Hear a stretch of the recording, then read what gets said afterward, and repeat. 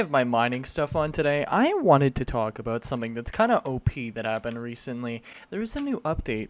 April Fool's Day, Minikloon added this little secret feature called Fortune that now works on diamond blocks.